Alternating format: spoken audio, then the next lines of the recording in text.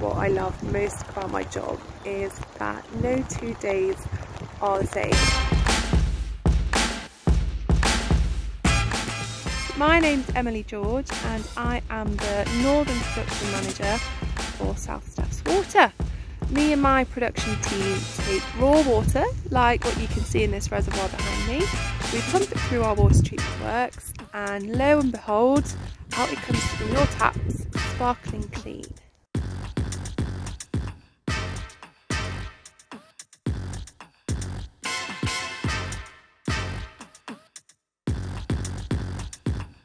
Really important that every single week we make sure that all the equipment in the water treatment process is working as it should, to make sure that at the end of the day, when you come to make a cup of tea, you know you're going to get some clean water.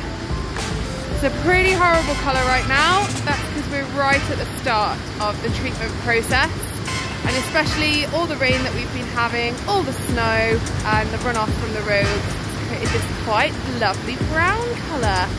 Check in later, we'll be at the opposite end of the process and you'll see how sparkling clean it is. So here we are at the water treatment works and this is where the magic happens.